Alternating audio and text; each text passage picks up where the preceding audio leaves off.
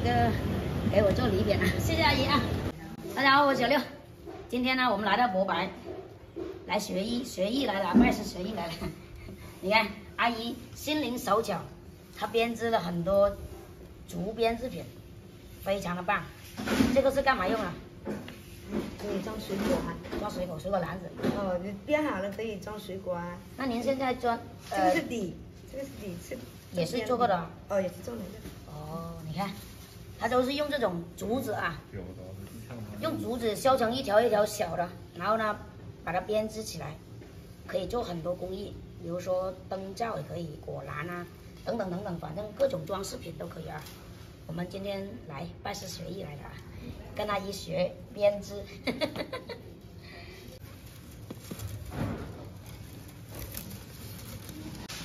这个呢看起来比较简单，做起来就比较难了。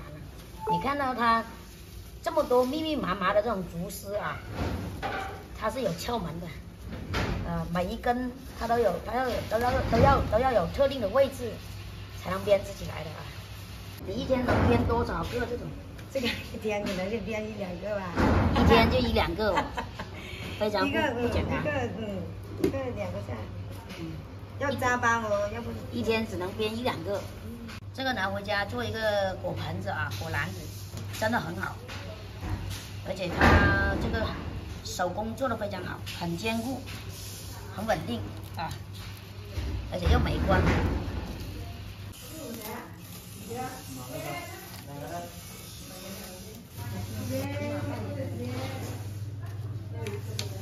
阿姨收徒吗？拜师学艺，收啊，像我这种那么笨的话，要学多久才能会织这个？不用多久，有半年应该可以。这个有你们的有1、2天应该就学会。像我们这种兼职比较愚钝的，可能要学个1年。阿姨这种手脚的话，大概是半天就学会。我上手学一下啊。压一根就穿一根长的。是啊。然后其实它呢，这里面是穿这个洞，这里面是压了3根哈。很好，还可以哦。然后这里又压1根。对了，哎呀，你都很聪明，有一想。没有，一看就会。我爷爷是个篾匠。是啊，我爷爷呀。我爷爷是个篾匠。做这个，最关键的是铺面。后面呢是很关键的，后面的工作比较长啊。哦，你要破得均匀，然后那个软硬啊要统一，对，厚度啊，厚度要统一，不统一的话编出来就不好看了，厚度不平了是吧？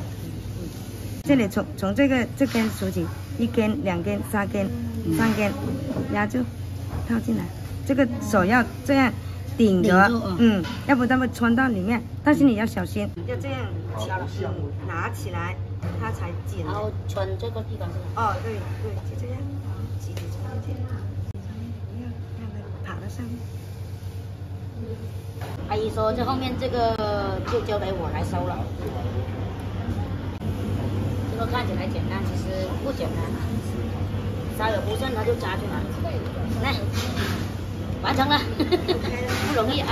谢谢阿姨，我又学到一门手艺了啊！你看漂亮不？把这个钩拿开，这个就是高度了啊。最高。没有，最后这点。修掉一些小毛刺啊。你看啊，这里还有很多非常漂亮的东西，还可以做成漂亮的簸箕花。你看这里也有。这个可以做摆件，可以做实用，也很好用啊！我家里面都买了这个。阿姨真的是心灵手巧，你看这个多漂亮，非常的漂亮啊！大大小小的一整套来一起，有盖子的要不要拿开？哦，不用，这个还有盖子是吧？有啊。你看这一套，哎呦，大大小小的啊！嘿嘿，这就好卡哇伊啊，好好看。哦，你看盖起来很好。装茶叶好这个啊。是。装茶叶。2层的那个。这个好，装水果也可以。很坚固哦，这些都是您编的吗？是吧？是啊。哦。看这里圆形的，还有这种灭白的啊，哦，这个是灭青的，嗯，非常的漂亮。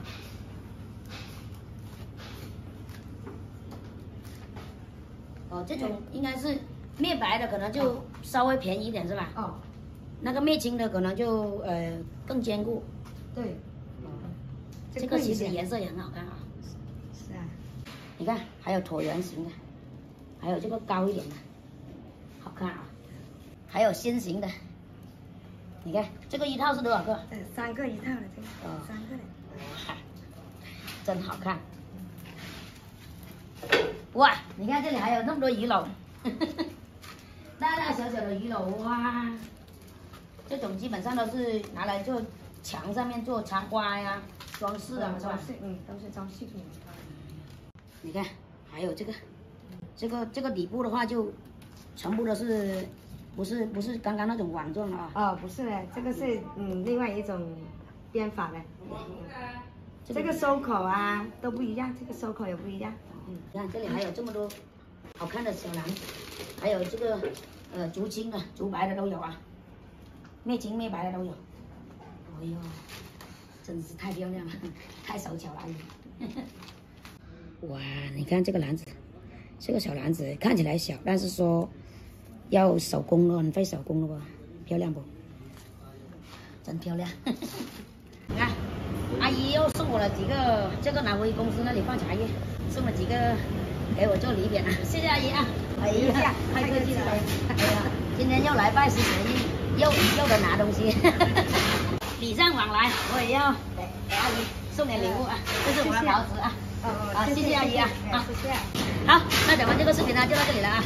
如果有喜欢这种东西的话，欢迎在视频下方留言啊！好，这个视频呢就到这里了，感谢大家观看，下次再见。